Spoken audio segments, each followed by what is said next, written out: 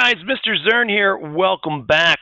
I have a quick little code highlight that I want to show you today where some people are struggling. So if we take a look, we can see I've got a list and I've already added 5 items into it, just some simple numbers. And I think it'll make it easy to see kind of what's going on, like what I want to delete, what's actually deleting here. So I've just got like I like 1, I like 2, I like 3, I like 4, I like 5.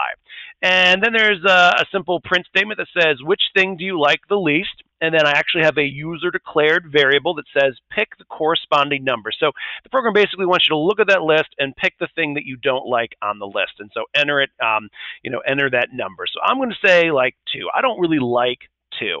And if we look at the program, we can see that when I hit enter, it's going to delete, from the list 2. So let's do that and see what actually deletes.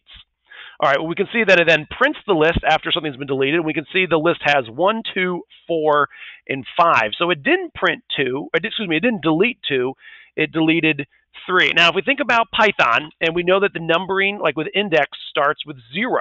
So, people start with 1, 2, 3, 4, 5, Python goes 0, 1, 2, 3, 4.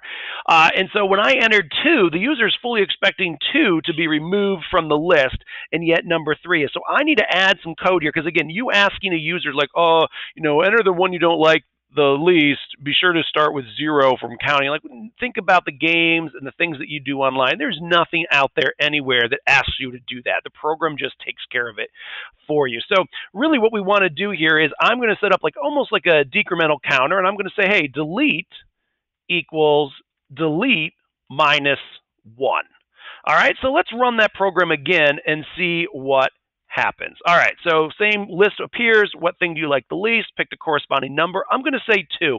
So if we think about what's going to happen there I'm going to enter 2. I hit enter, and in line 8 it says, all right, take delete, which is holding the integer 2, and set it to delete, which is still holding 2, and subtract 1 from it. So that becomes 1, right? And so let's hit enter and see how that plays out. And you can see that 2 actually gets deleted from the list. Now it says 1, 3, 4, and 5. So that's one way in which we can fix so that a user's input matches up with the index numbers of how Python is listing things there. All right, so some people have been struggling with that, and I wanted to highlight that to help you be successful in the future. All right, I will talk to you guys later.